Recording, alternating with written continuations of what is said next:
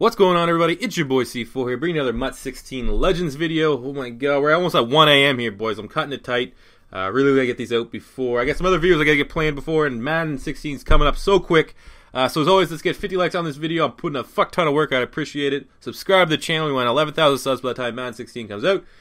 So basically, the premise of this video is if EA releases top 5 legends for each individual team, my opinion on who they should be for Madden Ultimate Team. Today we're looking at the Minnesota Vikings, who have 1, 2, 3. We're going to go with 3 cards already in circulation that we'll mention.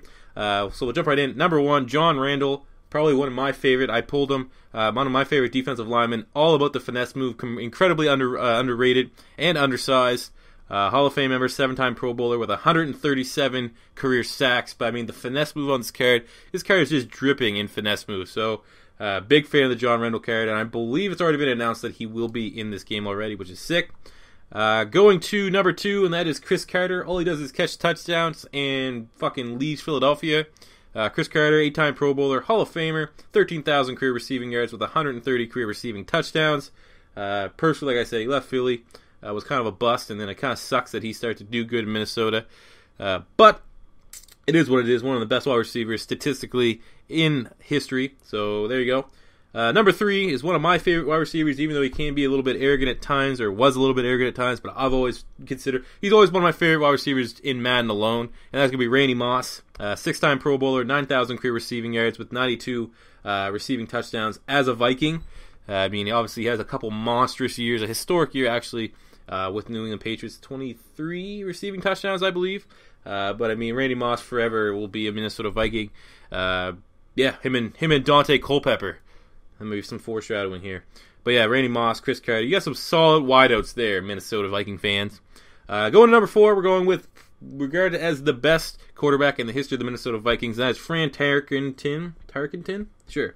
9-time Pro Bowler, 1-time NFL MVP, Hall of Famer, 47,000 career passing yards with 342 career passing touchdowns.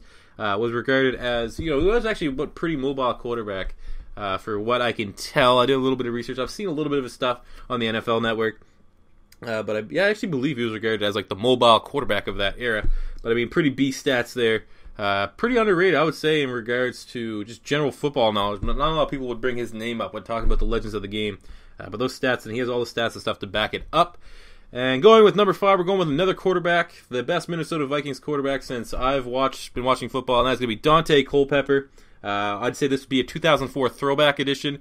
With his career, he has 24,000 passing yards and 149 total touchdowns. But in 2004, he had 4,700 yards and 39 passing touchdowns. He went off, I believe, Cris Carter and Randy Moss were his 2 receiving threats. I can't think of anyone else off the top of my head. 04 was the first year I really started getting into football. So, I mean, it was just in my infancy as a football fan. But I remember Culpepper was an absolute beast.